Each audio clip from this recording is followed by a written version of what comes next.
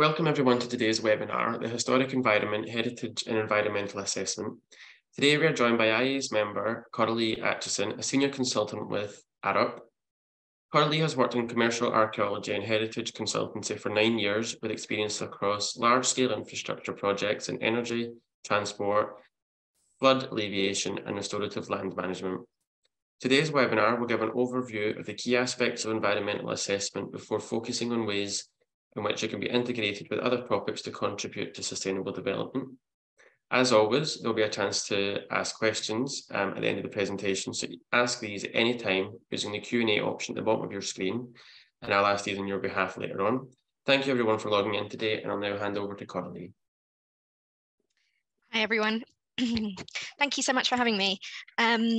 This is going to be a bit of a whistle stop, but what I would like to share with you today are some definitions, just initially, to get us all on the same sort of page in terms of what on earth archaeology and heritage has to do with environmental assessment, but then looking a little at how it generally fits into a sort of environmental assessment context, EIA and things like that. But most of the session I'd like to focus on how we can go further than we typically do in just a kind of standard scope scenario. So how heritage can contribute to sustainable development, how we can work in integrated teams to support our ecological and landscape architect colleagues and geological colleagues and all of those kind of aspects. And then hopefully have some time for Q&A and discussion at the end, or we will have time, not hopefully. So I wanted to start just by explaining some of the terms, because there are three kind of major terms. There's a lot of more sub-terms that get used in relationship with heritage. Often you'll see discussion about archaeology. You'll often see discussion about cultural heritage. That might be the title of an EIA chapter, for example. And there's also the historic environment, which is my preferred term, but we don't always get to choose the terms that we use. So I thought I'd give some explanations about what these terms mean, but also how they're used. So starting with archaeology. Archaeology is officially, technically, as a topic, as a discipline, is the study of the past from its material remains.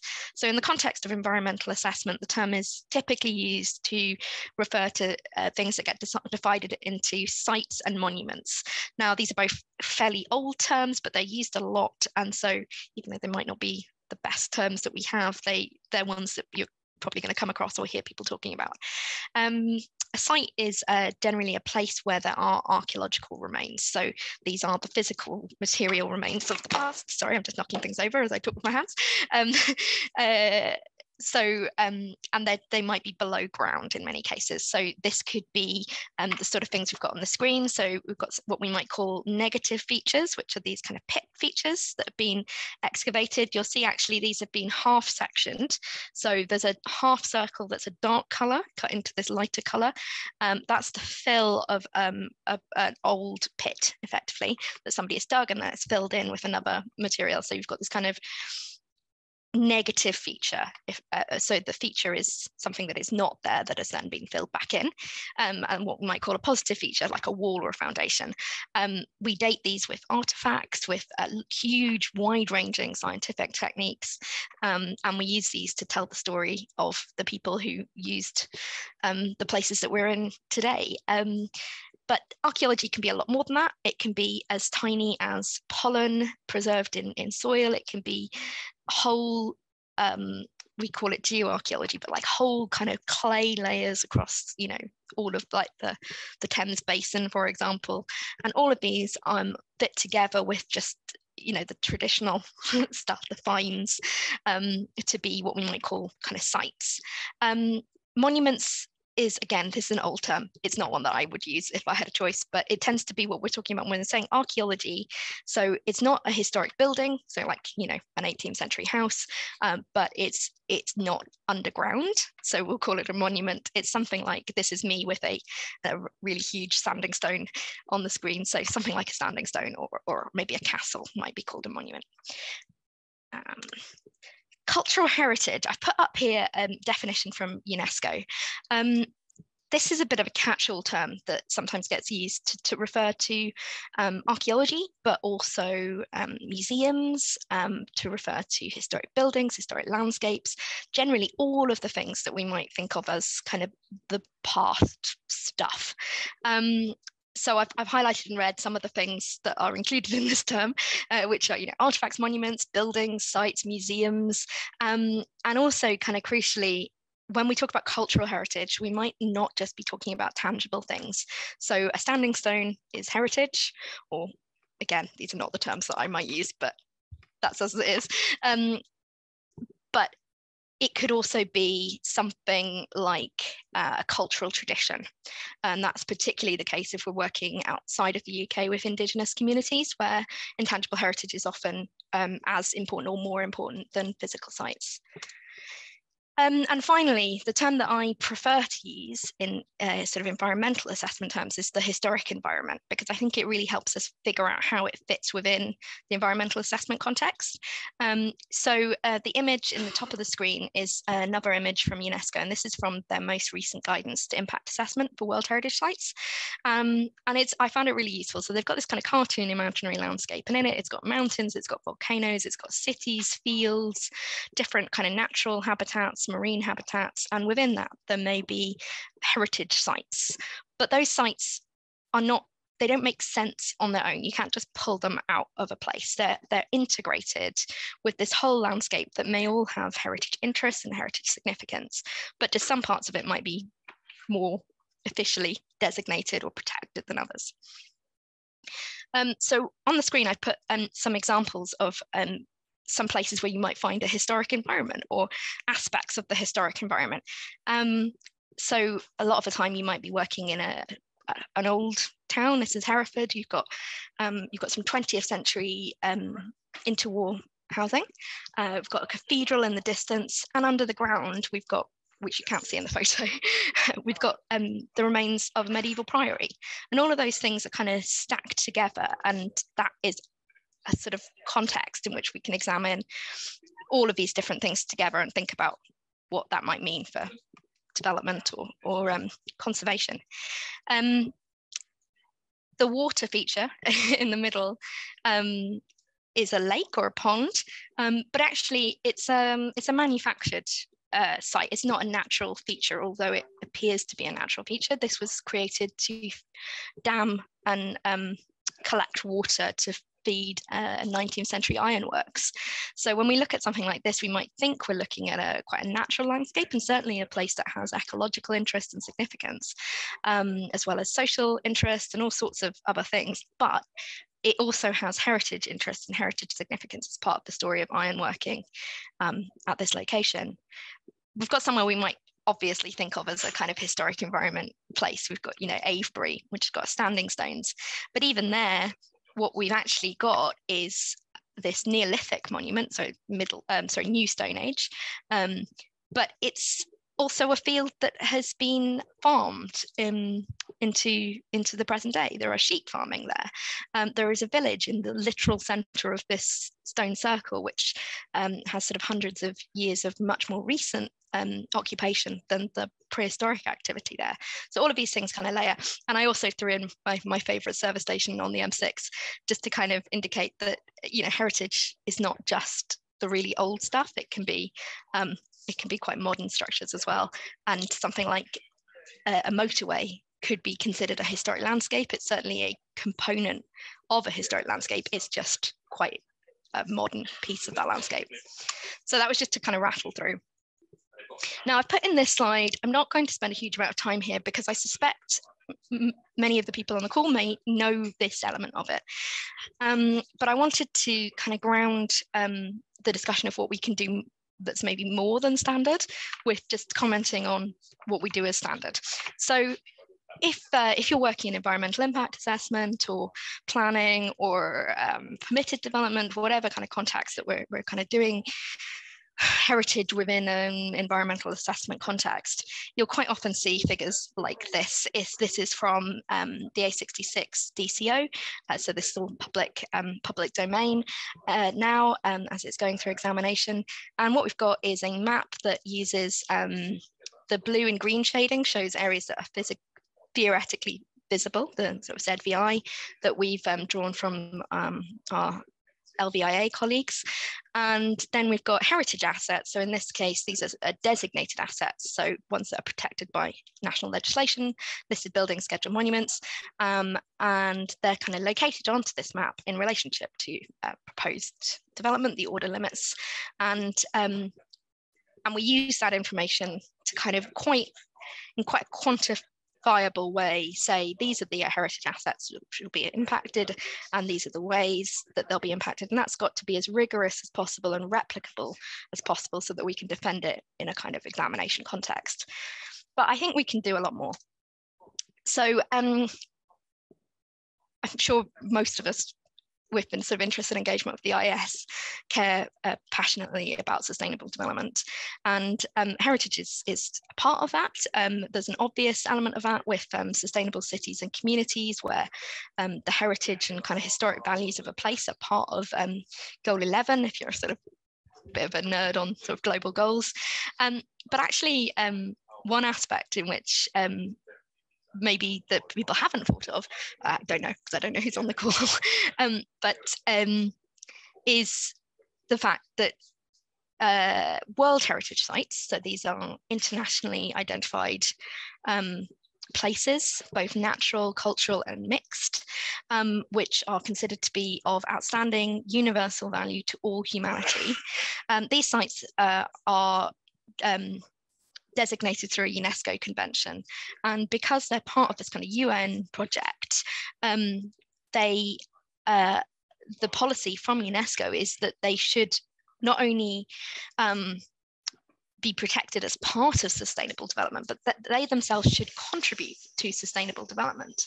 So we'll have heritage professionals, colleagues of mine, people who people with my skill set who are working in World Heritage Site contexts and who are seeking to bring ecological improvements to help with the climate, to deal with climate resilience, to engage in educational and social development and economic development. And these are all supposed to be kind of workshopped through World Heritage Sites. So that's a really interesting opportunity, I think, for us to not only potentially engage with what's happening in World Heritage Sites, but also to learn from what is being done there.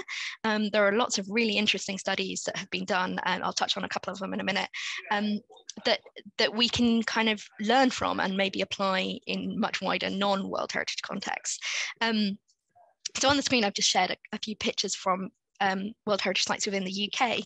The top one, we've got a beach, which is part of the Jurassic Coast World Heritage Site. So this is maybe something that we wouldn't think of as heritage. It's not within that archaeological historic landscape definition set that I used earlier, because this is a natural World Heritage Site. So this is considered to be a place which is of universal value to all people on the planet, to do with its geological story, and that's both its geological story in terms of the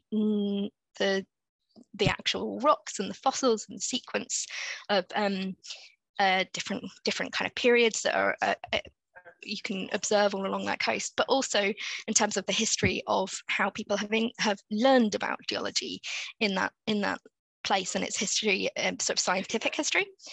This is also a place that is eroding. It's a coastal location. And so there's been a lot of really interesting discussions about how they engage with that, how they protect, and actually in the context of the Jurassic Coast, where the natural erosion processes are considered to be a part of its ongoing management and part of its ongoing story. So, really interesting stuff to think about there. But somewhere like Blenheim, this is maybe the kind of thing people think of when they think of as heritage. It's this ridiculously wealthy old estate building and capability brown landscape, all these kind of things. It is also a place that is investing a huge amount of time, energy and money into ecological sustainability. They are the custodians of a large area of ancient oak woodland. They are planting a lot of new trees as part of that, as well as trying to sustain the older forest. They are developing a whole new kind of pricing schedules to encourage people to travel using public transport. They're doing a very wide range of things in a context that you might think of as very traditional, kind of old school heritage, kind of big old country house, but actually they're doing a lot of work in terms of biodiversity and and so climate resilience, which is really interesting. The bottom two of Edinburgh, so you might be looking at a whole city context. That was just in there to kind of show you that some of these World Heritage Sites are huge and kind of huge cultural landscapes. And then I've got Kew. And what's really interesting about Kew is that Kew is a World Heritage Site. It is enormously important historically in terms of the science that has been done there. But that is not just a historic thing. That's obviously something that's continuing today. It's very important in terms of understanding diseases and also, you know, all kinds of plant information. And research is going on there, and that's being managed in the context of a cultural landscape which is being managed through its heritage values. So lots of things to kind of think on there. There are some very easy wins. I probably should have put this one before the World Heritage Sites, but just to kind of take it from one end to the other, there are ways in which we just on a very simple site basis can, you know, reduce our carbon emissions, looking at something like a ground investigation study, which is done on virtually all kind of new developments. If we also need to do an archaeological study that involves breaking the ground to have a look at the below ground deposits, you can do them at the same time. So we quite often will basically piggyback a kind of archaeological evaluation or a watching brief onto a ground investigation study. There's a relatively small additional cost to our clients, but there's a lot of savings in terms of efficiencies and, you know, just generally not having to break the ground twice, which is good for the community. It's good for our emissions in terms of going to site and all of that, machinery and plant. It could be as simple as having a combined site visit, which is the other picture, where the heritage team might go on a site visit along with the engineers or the ecologists, all sorts. I'm just throwing a lot of ideas here. I'm expecting to hopefully have a bit more discussion with you at the end. One of the main ways in which I found real opportunities to work across the sort of environmental disciplines with my colleagues is in terms of sharing knowledge. So I will draw on knowledge and research that have been done by my colleagues who are doing, say, the ground investigation, who may be doing landscape research, all these kind of things. But we've also found lots of ways in which the heritage team are able to provide evidence to other colleagues working within sort of the sustainability disciplines. I've put some examples on the screen, which I'll briefly talk through. A lot of these images are sort of historic maps and even paintings. And one of the things that they allow us to do is understand how the environment has been used or has been in the past. So we can help our ecology colleagues to identify ancient woodlands by supporting that identification through, you know, kind of finding out whether a woodland is on a map in the sort of 17th century or not. But also, you know, has this river course been realigned? What was its original course? What does that mean in terms of how people have engaged with the natural environment over time, and what does that mean in terms of what we can now do now? The painting is an image of a country estate in the 18th century. A lot of that woodland no longer survives. So if we were looking at planting new trees as part of biodiversity net gain, for example, we could look at how we can reconstruct kind of historic planting, which then allows us to preserve and in this case kind of repair and restore some of the heritage values of that place, whilst also you know, getting more trees, which might be one of the objectives that we're looking at. Using old maps, we've been able to do things like identify potential bat roosts, so old railway tunnels that have been blocked up and are not apparent at ground level are almost certainly on old maps, and are often used as roosts. So that's the kind of thing that we can work with. And actually, one thing which I'm quite excited about as an idea, we've toyed with it a few times, we haven't managed to do it yet, but is using historic sort of archaeological data. This is this kind of pollen diagram. When we're thinking about trying to rewild, renaturalize, restore historic landscapes. So if we're working in a fenland landscape or somewhere, you know, we can use our archaeological studies, which include looking at what's called palynology, you know, the study of like old pollen and things that are preserved in different kind of archaeological deposits, to know what the environment was like at different periods in the past. And then that might be useful in terms of how what we seek to put back potentially.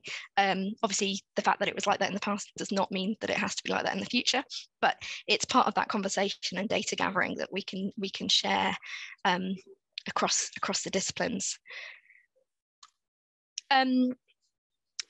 Yeah, and so sort of bringing it into land, I also wanted to look at some of the challenges. So obviously I've talked about the benefits, but quite frequently people working within sustainability projects may find heritage to be a constraint. I prefer challenge to constraint because I don't think anything is insurmountable. But you know, I work on a lot of flooding related projects and sort of biodiversity and sustainability related projects that are being done alongside flood alleviation. In a lot of those projects, we're looking at doing things like removing historic barriers in rivers, such as this weir, in order to both prevent flooding, but also enable fish passage. There's very good reasons to do that. But the challenge here is that the story of the river is that this is actually a really important engineering feature. The bridge above it is a scheduled ancient monument. It is an aqueduct that was part of a canal system, which is of real national significance as part of the industrial story of this region. The weir is part of that. It was part of how it was fed and how the water was managed. So if we were to just simply remove the weir, which would probably do wonders for the river, we would be we'd be removing that nationally significant heritage story. So there's a real tension there, but that doesn't mean that it's obviously not possible. So we're looking at fish passage in that context. Another one is, of course, you know, just physical structures and physical change in the landscape. So, you know, working on one of the things that comes up a lot is that we might, as you know, with our clients and as in terms of, you know, restorative land management, we might want to restore a landscape to a natural state. Now, the problem is most landscapes in Britain are so far from what we might consider to be natural. They've been changed and modified over huge periods of time. And so there's this huge question of which period are we trying to restore it to, and understanding where there might be significance in that landscape that we would be harming. So if it's a designed landscape, that's a really obvious one, because that means somebody in the past came along with a notebook and said, well, we're going to move the river and put this pond here and make this view. But a lot of the time that value is actually just this kind of layers and layers of past land use. So you might get something like ridge and furrow, which is the kind of traces of medieval ploughing. You might get drainage from the 18th century or 19th century that's to do with the agricultural revolution. And all of those elements are part of that story, and can make it a challenge to simply go in and say, right, we're going to change all of this. And yeah, the last one I've just put in a picture of an existing flood defence in Hereford again. And that had to be designed obviously very carefully, because we're looking at views of the medieval cathedral. And so anything where we want to build a hard structure in an environment that has a lot of value for its heritage interest, we've got to kind of work with those challenges. Right, I realise I have really rattled, so I must have really spoken very quickly. I'm sorry, but I've now just got time for questions and discussion, and I'd love to unpack any of those elements that we've that I've gone into, because I know I've sort of raced through and I wasn't sure who would be on the call and what kind of things people might be particularly interested in. Fantastic, thank you, Coralie. It's really interesting, especially the last slide there, just to hear the challenges between the kind of practicalities of the changes that removing some of these, or maybe not removing, changing some of these heritage sites against the benefits to the environment. We do have a couple of questions, but like you've said, if there's any more questions, just pop them in the Q&A. So the first one is, and it's just a question that someone's asking in terms of they're looking to undertake studies. So it's just, is environmental archaeology the same as historic environment? Yeah, okay, let me go back to one of my earlier slides. So my understanding of environmental archaeology as a specific thing is the this kind of looking at things like pollen, it's looking at ostracods and various things as a subdiscipline of archaeology, but that might not be what the person asking meant. So could I just check what they meant in terms of environmental archaeology? Yeah. But yeah, the answer will be yes, it is part of the historic environment. Okay. But I can answer that probably a little bit better. Perfect. I'll just give them a chance to respond to that. So another question that we've got here is the comment on the analysis of pollen is interesting. Could this be used in the context of historical agricultural land holdings to understand what agricultural practices were present prior to written record? Yeah, and that's definitely. From Greg Davies at the English Heritage Trust. Yeah, so I think that's a really big opportunity. I'm working on a few Fenland projects, so that's part of where we've been kind of exploring this idea. So there's a few limitations on that where archaeology, what we might call the archaeological record, is not complete. So we don't have everything that has ever been there, both natural and kind of cultural materials. So in order to have surviving evidence of past agriculture in terms of pollen, to tell us exactly what species and species mix we've got, we would need to have organic preservation. So that tends to be where you've got watery contexts, wet contexts, and they're often vulnerable to things like, sort of 19th century, 18th century land drainage. So if our GI on a site, our ground investigations indicates that we've got things like peat or sort of wet, high groundwater levels, then it would be really useful if that was something that other topics and subdisciplines were interested in. Then we could look at commissioning further study on those but they'd be lab-based studies to see if we've got the right evidence to sort of further analyze that. And then we can tell you, effectively, we'd get a report and it would tell you what pollen or what plants and sort of land practices like burning and clearance, things like weeds can tell us about, weed pollens can tell us what kind of, can tell us about like cattle grazing and things. So there's a really wide range of information that we can get from that data. However, if we don't have the possibility for that kind of environmental archaeology, we can often tell a lot about the past environment from other sources that are not like historic documents. So we might have evidence of past, say, like ploughing. We might have animal bone, which will tell you about pasture. You can have burnt remains is another way where you get charred plant evidence, maybe in sort of burnt pottery. So there are a wide range of things. And if you've got archaeologists on your projects, you wouldn't necessarily have to like commission any of this. Tend to be quite friendly, just kind of wander over and say, by the way, do you have any idea what the landscape on this site was like 500 years ago or 1,000 years ago? Because we probably know, and we just didn't know that anyone else was interested. So it's that kind of, I think there's a huge opportunity for just sharing knowledge, because I learned so much from my colleagues in other disciplines, and we've had lots of really interesting discussions where we found out that we're all kind of interested in each other's evidence that we wouldn't know if we weren't just chatting. You're just having a conversation about it. So that's it from us today. Thank you for logging in. I hope you found it beneficial and informative.